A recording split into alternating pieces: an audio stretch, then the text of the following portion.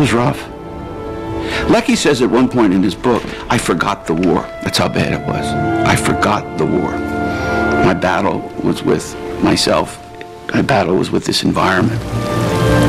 My battle was to stay sane. I heard a man talking about how he prayed for death every day, because nothing could be as bad as being there. The enemy, for them, is the jungle, the weather, the mud, and it kills. He'd wake up every day and, please today, let it be the day I get shot.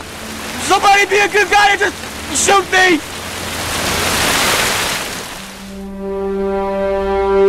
Robert Leckie was a writer before the war.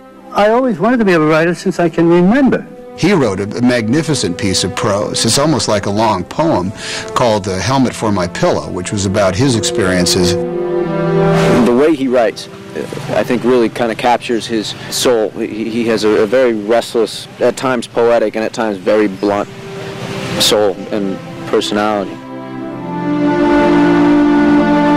Writing was his life. I mean, you know, he was a sports writer or a stringer for the Bergen Record when he was 16. As soon as he came back, he went right back to writing for the Bergen Record. Then he wrote for the Associated Press. By the time he was done, he had published around 40 books. He needed to know that people wanted to read what he had to say.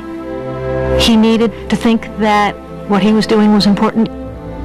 I think I've made a contribution, and I'm pleased with it.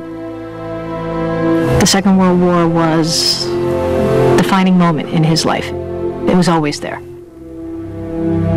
My dad died of Alzheimer's in 2001, towards the end, where he had forgotten all of us.